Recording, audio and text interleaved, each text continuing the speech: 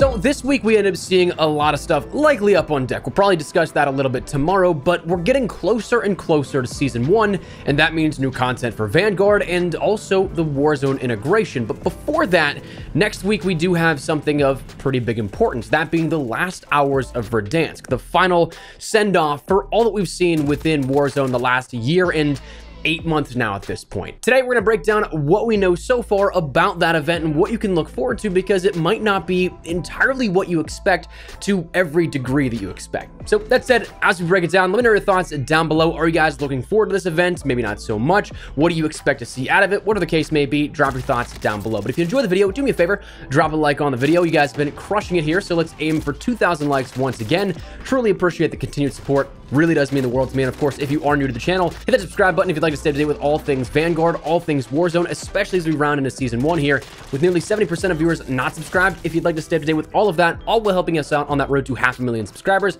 I'd love to have you in the community. That said, let's jump right into it. So really, we're already closer to the end of Verdansk, the destruction of Verdansk, than we may actually consider, because it's part 3 of a 3-part series. We've already seen 2 of these pieces introduced to the puzzle as the last couple of weeks. Part 1 was Operation Flashback, that game mode that is honestly pretty cool. I kind of wish that I had more time in the day to both grind my Vanguard weapons and rank up everything so that I'm ready for the Warzone integration with Vanguard later on as Season 1 kicks off, and also be able to have enough time to play that Operation Flashback, because it is a cool celebration of the history of Verdansk, everything that we've seen really, in a sense, since March of last year in 2020 up to where we are now, a year and a half later, a little bit over that, of everything we've done in Verdansk and in Warzone. So that's part 1 of 3, but also introduced recently was the Secrets of the Pacific event, live now within Warzone and in Vanguard as well, to give us new rewards, that mainly being some things like calling cards, emblems, and stickers relating to Caldera, the brand new Pacific-themed map for Warzone Pacific, launching with Season 1, what we're shifting into after Verdansk, but also the overall goal here, if you end up getting all 6 of those challenges done in either Warzone or Vanguard, is to end up getting that Bomber Menace STG-44 blueprint, something that we can't use until Season 1, but is that exclusive reward we end up getting for completing all of that. And then finally, part 3 of 3 of the coup de grace, the capping off of Verdansk's history, is this final, seemingly actual in-game event of the last hours of Verdansk. What we know officially, truth be told, is not quite a lot. They still have been mums the word on all of this, which is surprising because through all of these last couple of pieces leading up to this, it was said that we'd get blog posts detailing everything along the way, but we haven't quite seen that, and so therefore I'm also kind of not expecting this to happen for the last hours of Verdansk, though I would absolutely welcome something here in the next couple of days, getting us ready to that if that actually does in fact change, and unlike the last couple, we actually do end up getting that. But when it was previously announced, it was mentioned, don't miss the end of Warzone as we know it. The destruction begins on November 30th.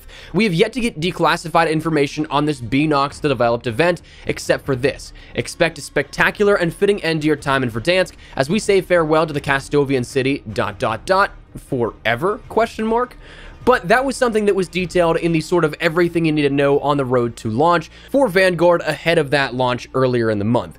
But we do know that as of recently, Season 1 actually got delayed by about a week, so that November 30th is no longer the accurate time frame that you should be looking for. Instead, Season 1 now starts on December 8th with a little bit of a 24-hour early access period here, leading over for Warzone in particular. The Vanguard stuff and everything goes live on December 8th, but that then shifts the timetable for when we'd see this last hours of Verdansk event happen, and that actually now happens December 6th, 2 days before Season 1 starts at 10 a.m. Pacific time. So what does this then mean for the gameplay, what we can expect to see with this last hours of Verdansk event, and also what's this mean then for that time frame between December 6th and December 8th, because that's a 2-day window of, well, we have zero idea what will happen. If you destroy Verdansk on December 6th, and we don't have access until the new map until starting on December 8th, well, what are you going to do in that time frame? Well, starting with this, one of the big things recently that has been mentioned in regards to any sort of context clues, because again, there is so little listed here,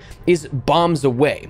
It was listed at the end of that everything you need to know blog post. Again, the dates talking about when you can expect to see that last hours of Verdansk event happen, though the dates are incorrect. It says the last hours of Verdansk bombs away. See what happens to Verdansk before Warzone goes dark to prepare for the Caldera and Season 1. So bombs away is something that is interesting because we've seen this in sort of two fashions already. Number one, most recently in drawing perhaps a direct parallel, is that STG-44 blueprint that is the reward for the secrets of the Pacific event, the Bomber Menace. It's quite possible that the naming itself could actually be an Easter egg hinting at what is going to be upcoming for what happens to Verdansk, but also leaks in the past have indicated the use of bombers once again coming back within Warzone as a part of another event. And that might seem kind of strange because that's actually how we saw Vanguard actually revealed officially within Warzone, was a sort of bomber event after you completed and stopped the train. It of course showed that cutscene and then you ended up having to extract during an air raid. But is that something that's so crazy and truly out of the ordinary to see this sort of same mainline event utilized twice?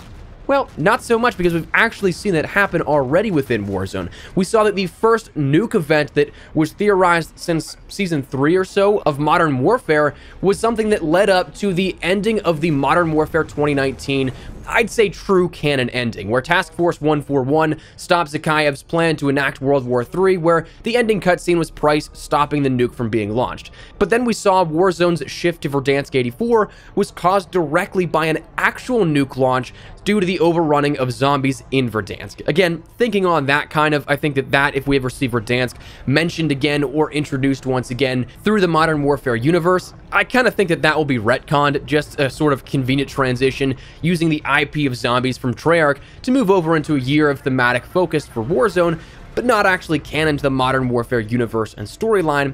But that was something that we had seen before, so the prospect of using the same sort of event basics wouldn't be out of the ordinary because we've already seen it. But then they also mention before Warzone goes dark.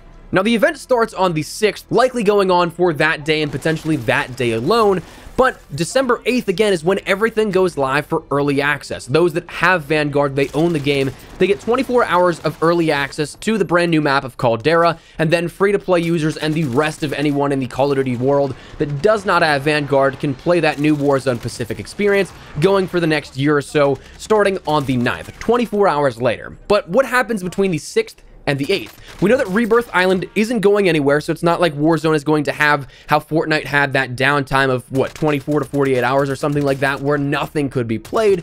You can still play Rebirth Island and everything, but that'll basically be it, because at that point, Warzone is actually going dark. Verdansk is not going to be playable. So the offering for a little bit of time leading up to the entire launch of Warzone Pacific, that brand new experience, that's something that is going to be very limited. So right now, while we don't really have a whole ton of specific details about the upcoming event, we know the general basics and what we can actually expect here. So that's where I think we're going to wrap it up. Want to keep you guys in the loop with everything so that you know what's up on deck, when it's happening, and what you can expect even afterwards. Now, I'm hoping that with this event, we get some sort of exclusive rewards or something like that, how we saw with the reveal events, maybe for Black Ops Cold War and Vanguard. That'd be cool to see here some final things with the end of Verdansk, but we'll have to wait and see how all that rolls out. But for the time being, that's what we know, so hopefully this proved insightful. If you guys enjoyed the video, do me a favor, drop a like on the video. Let me know your thoughts down below in the comments. Are you guys looking forward to the end of Verdansk and what lies ahead? Whatever the case may be, feel free to drop it down below. And of course, if you are new to the channel, hit that subscribe button so you don't miss a single thing running all things Warzone. We got a lot of stuff here coming up in the very near future with Season 1 right around the corner, so we'll keep you up to date with everything you need to know. That said, thanks so much for watching. My name is Espresso. I'll see you guys later. Take care and peace.